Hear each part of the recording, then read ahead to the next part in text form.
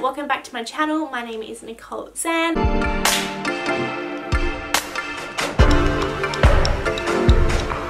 Hello to everyone. If you're a new subscriber, if you're someone that's new here and not subscribed, make sure to subscribe. It's free, so do it. Yeah. Today I am going to be talking to you about hair and hair products, specifically silicone. So I have had a crazy hair journey that I think I really want to share with the world. So it is about my hair and kind of what I've discovered across the years about hair and hair products, and just in general just about hairdressers and just my own experience, which I think I can really recommend and give you advice about. And yeah, so stay tuned for the video. Okay, so I'm going to start off with my hair journey, and then I'm going to move into like silicone, what is silicone products, and so forth.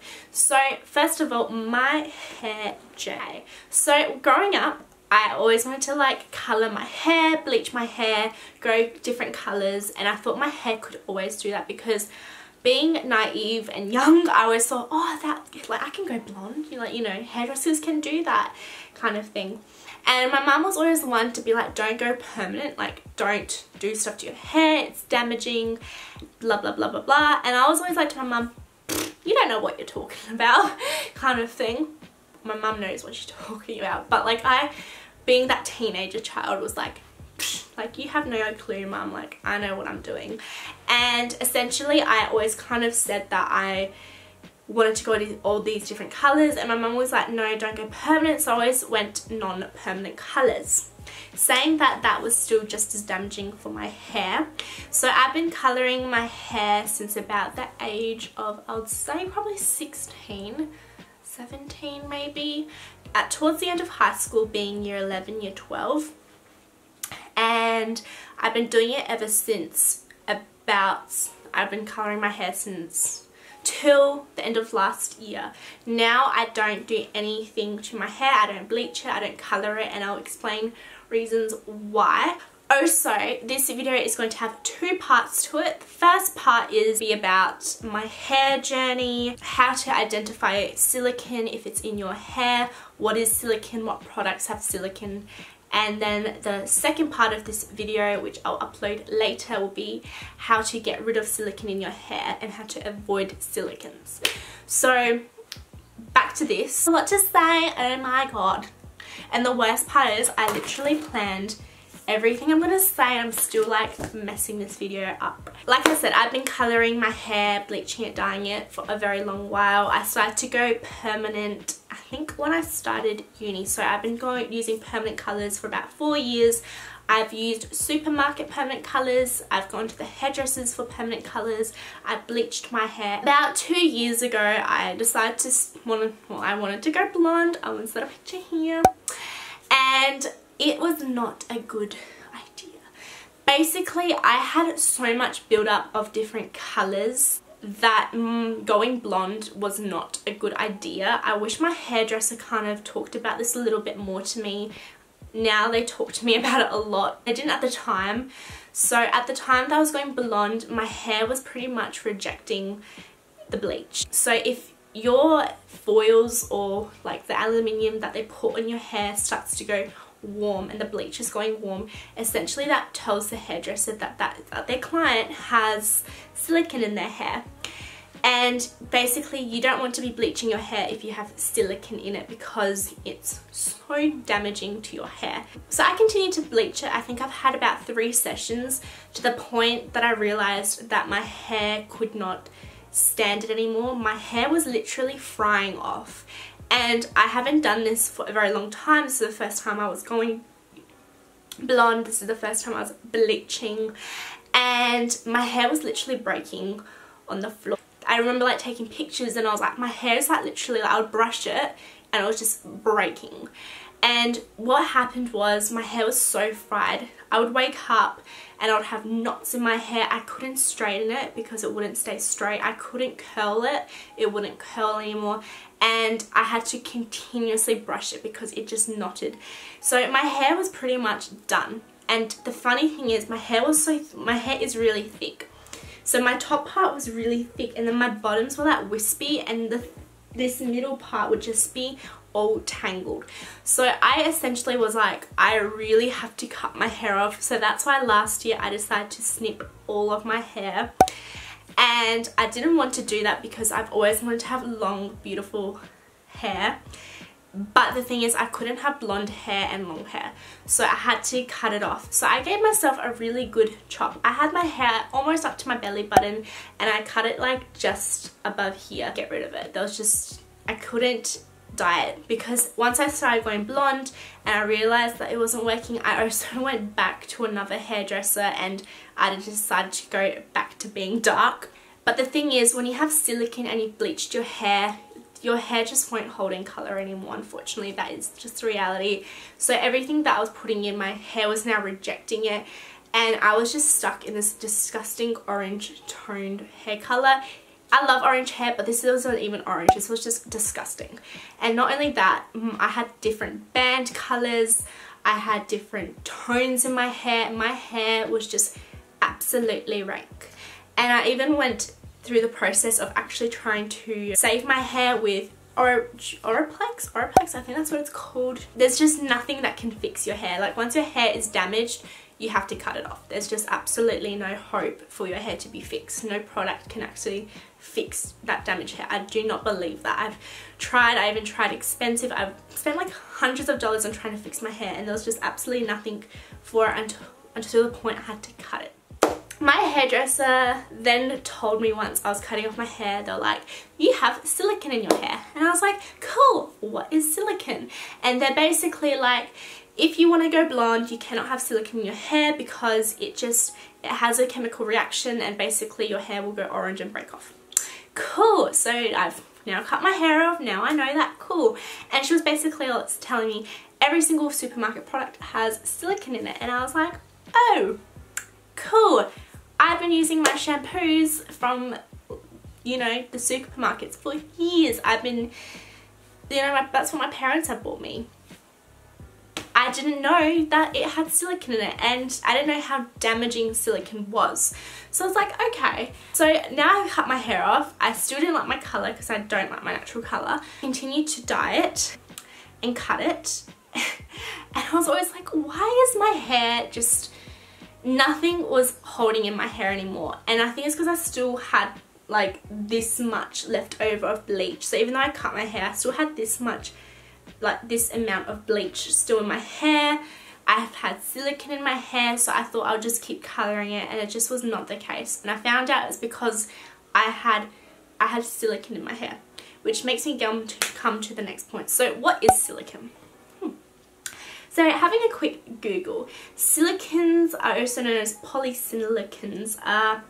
So it's a synthetic compound. It's like a fake shine for your hair. So essentially all supermarket products will have it, is because it gives you a fake and synthetic feel. So it will make your hair feel very fresh, very nice. It gives you a nice shine, and then it doesn't in a couple of days. So it gives you a very temporary fake feel, but it's not good for you. So I always was wondering why my hair got so super duper oily so quick, and I always was wondering why my hair just didn't want to do the things I've always wanted to do, and that's because I had silicone in it, and I still have silicone in my hair, and I'm actually going through the process of getting rid of it, which I'll talk about to you in the second part of the video. But essentially I have silicone in my hair. So silicone is actually not good for you. I don't know who in their right mind will ever tell you that silicone is good. Some people do love it and some people do not care to have silicone in their hair. But if you are colouring your hair, if you're bleaching it, or you care about your life or the life of your hair, you essentially do not want that product in your hair, and it takes an awful lot to get rid of it, to the point that, which I'll talk about later. 20 minutes later. Okay, I'm back. Funny enough, my card ran out of storage, so I quickly took it out, put it into my laptop, export all the footage, and I'm back. I decided to actually take down my hair and show you what it looks like. I just realised this actually might be a really long video, but that's okay because there is essentially a lot I need to talk to you about to make this makes sense and kind of tell you everything about silicone. I was saying what products have silicone in it and why it is bad from memory. But yeah, silicone is so damaging to your hair. Right now I'm going to insert some footage of my hair in natural sunlight. So as you can see, my hair actually does have still a lot of different bands. I'm going through the process of growing out my silicone, and not only growing out my silicone but all those colours that are in my hair. My hair now is just the most weirdest texture. Not only that, it just doesn't do what I want it to do. My hair's dry. Ever since I've combined silicone and bleach, my hair has never been the same. Even now, putting colour in and trying to fix it how I thought I could fix it, there's nothing that can really help with my hair. Silicone has really destroyed my hair. Like, I feel like I am living proof to tell you that silicone is extremely damaging to your hair, and I can't tell you enough that silicone is actually in a lot of products, which is really scary. And it's scary to think how much consumers and retail and all that lies to us. So I'm going to talk about that now. Okay, so what products have silicone in it? Basically, any product that you find in the supermarket has silicone. Not saying all, pretty much most. There are products that I think might not have silicone in it, but I'll still do research to see if it does. So silicone isn't just titled as silicone. They give it lots of different names, and they're getting very creative with the way they try and hide silicone. Because there are a lot of people that do not want silicone in their hair, so they give it weird names. I know that silicone has lots of different names. I always know that silicone usually ends with O-N-E and I-N-E. Basically, you really want to be putting into Google what is silicone and the different names it has. Link down below the different names silicone has to hide in your products to say that it's not silicone. It's kind of funny because it says like goodbye damage, like this one for example by Garnier Fruits. For example, Garnier says goodbye damaged hair, but little do you know you're getting silicone in your hair, which is damaging your hair more. But it gives you a fake feel for a little bit, so yes, your hair will feel great. It did for me as well, and then in the long run it's so damaging. One that's called as Dimethiconol. So it ends with C-O-N-E, and that is a silicone. There is silicone in it, but it's not titled as silicone. So just know that there's definitely still silicones in here. This is a shampoo I used for the longest time. I now use Herbal Essence Bio Renewal. This says it has 0 silicones in it. I do actually believe that this one has no silicone in it. I did go through it and have a look at everything, and it appears it does not have a silicone in it. Which is conditioner, and I thought I was doing really well because I was like, oh, I got shampoo and conditioner, so this one has no silicone in it, so therefore this one has no silicone in it. And then when I went back to my hairdressers, they're like, you still are using something that has silicone in it, and little did I know it was the conditioner that had silicone in it. This does have silicone in it, so at the moment this is the only product that I put into my hair because I haven't gone out and bought myself currently what I use, and I do believe this has no silicone in it, but its friend, the conditioner, does have silicone in it, which kind of makes sense because you would obviously think that the conditioner is the thing that's going to be making your hair smooth. So yes, no silicone. Head and shoulders. I don't use this one, but my mum does. It has a lot of silicone in it. It's Methicone, which is spelled, ends with A-N-O-L, silicone in it. So there's silicone in that.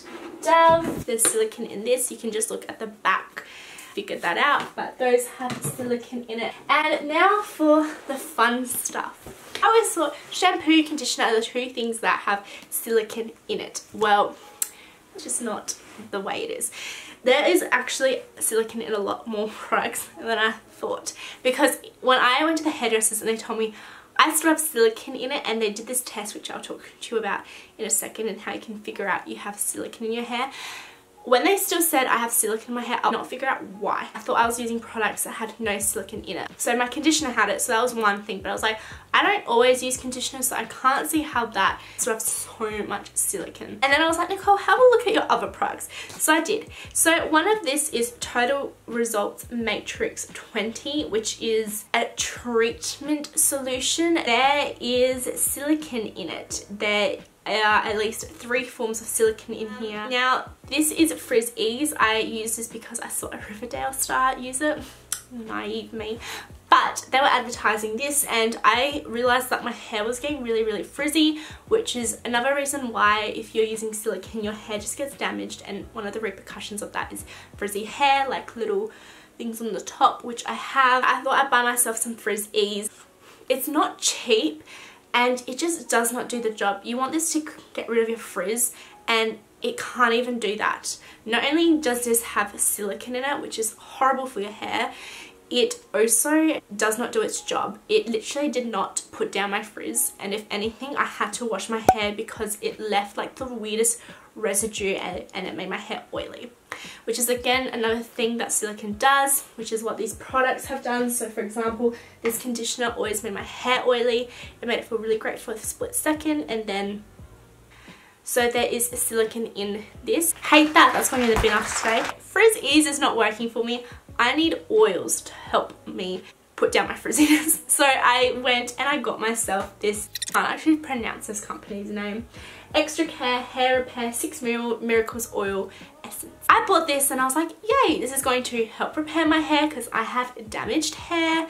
It's going to help with my frizziness. But little did I know it has silicone in it. The first two products actually are silicone in it. I used it once and then I realised there's silicone in this. And this wasn't cheap either.